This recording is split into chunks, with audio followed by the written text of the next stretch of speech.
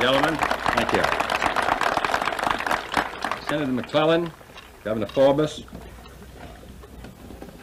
Chairman Mills, Senator Fulbright, Chairman Harris, Congressman Trimble, Congressman Gathings, members of the military, ladies and gentlemen.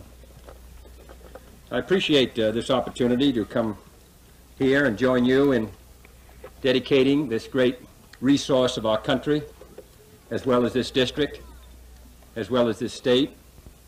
It said in the New York Times this morning that if Congressman Mills suggested it, that the President would be glad to come down here and dedicate this dam and sing down by the old mill stream or any other request that was made, and I would be delighted.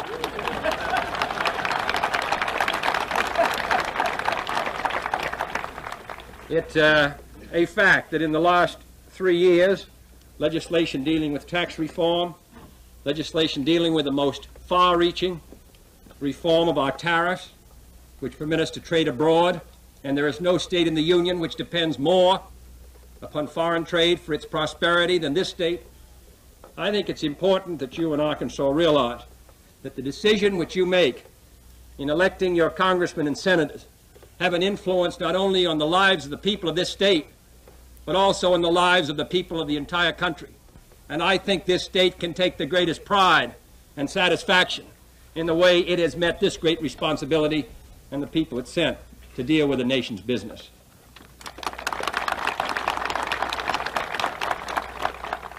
And I appreciate the welcome of the governor and his references to what we're attempting to do in the field of conservation. This is a great country that was given to us, and a great land. It's our job, it seems to me, to make the most of it, to make sure that we in our time plant our forests, use our water, develop our power, provide recreation for our people, do in our time, to the extent that we can, what Franklin Roosevelt did in his time, and before him what Theodore Roosevelt did in their time. To use this great country, which in a short space of 30 years ago had only 130 million people within its borders, and by the year 2000 we'll have 350 million people, to make sure that we take those steps now which will make it possible for those who come after us to have a better life. This dam represents not merely the time of construction. It represents almost 30 years of effort. It was first authorized in part way back during the New Deal, and then it was talked about again afterwards. And then finally the money was appropriated in the mid-50s, and finally now the dam is built in 1963, and finally next spring we'll begin to get power. And the full impact of it will be felt by the sense of recreation and industry and all the rest in 5, 10, 15, and 20 years. That's a long view. It's a man's lifetime. And I would like to see us in this decade preparing as we must for all of the people who will come after us. I would like to see us do what we're doing here, do it in the Northwest, do it in the Midwest, do it in the East, set aside land for people so that as we get to become a more urban population, we'll still have some place where people can drive and see what their country looks like. And that's why this is an important work. And all those who attack these projects as pork barrel and waste and all the rest should realize the effect of these decisions have had on this state. No state in the Union is growing faster than the state of Arkansas.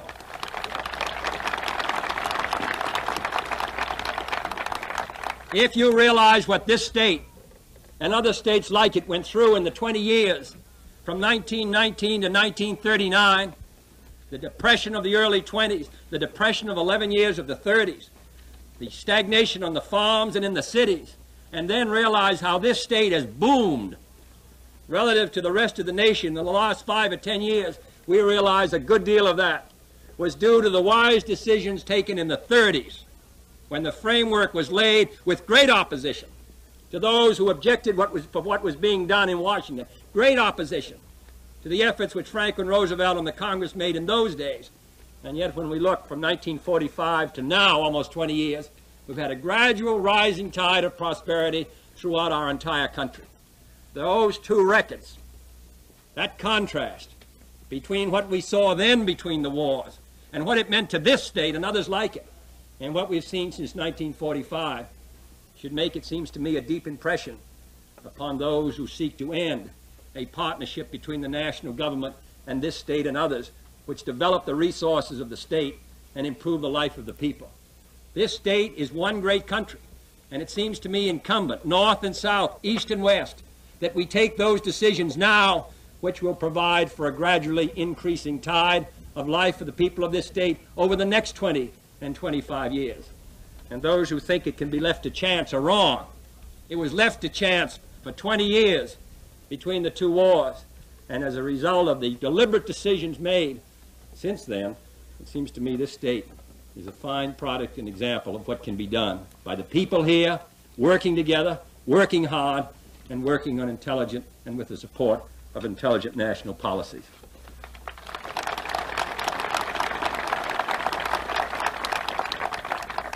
And those people who say it's pork barrel, what's more wasteful? The waste of life and property and hope? Which is more wasteful? Or a multi-purpose project which can be used by all of our people? Which is more wasteful? To fail to tap the energies of that river, to let that water flood, to deny this chance for the development of recreation and power, or to use it, and to use it wisely? Which is more wasteful? To let the land wash away, to let it lie arid, or to use it, and use it wisely, and to make those investments which will make this a richer state and country in the years to come. These projects produce wealth. They bring industry. They bring jobs. And the wealth they bring brings wealth to other sections of the United States. This state had about 200,000 cars. 1929, it has 1 million cars now. They weren't built in this state. They were built in Detroit.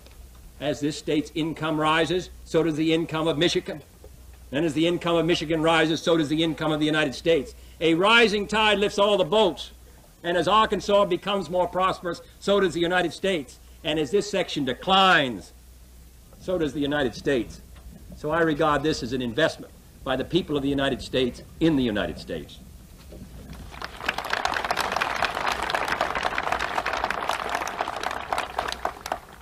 And therefore, I take pride in coming here today. I know that 10 years from now, if we come back again, flying as we did over the land, that we will see an even richer state. And I think you can take pride and satisfaction in what you've done. I appreciate the fact that we've had this opportunity to join together in dedicating this project, in committing it to the service of the people of Arkansas and to the service of the people of the United States. This project, others like it, I think must be developed in this decade so that the United States will continue to be the most beautiful and best country in the world. Thank you.